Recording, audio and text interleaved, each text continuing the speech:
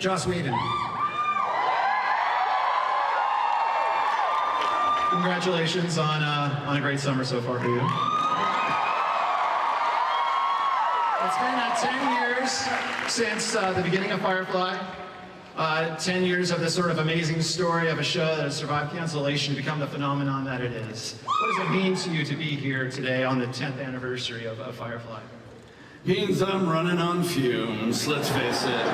I haven't come up with anything new, so I'm just hoping people will still watch this. What else could it possibly mean, except that we always knew from the very beginning that everything we were doing for the right reasons, in the right way, with the right people, that we were making something that was more than the sum of its parts, that we had the best cast I'll ever work with.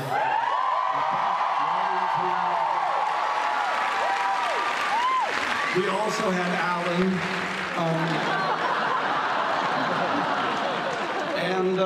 you know, it goes beyond vindication. Vindication came a long time ago. It goes to a place of transcendence that I can't even describe without turning into a girly man. More of a girly man than I already am.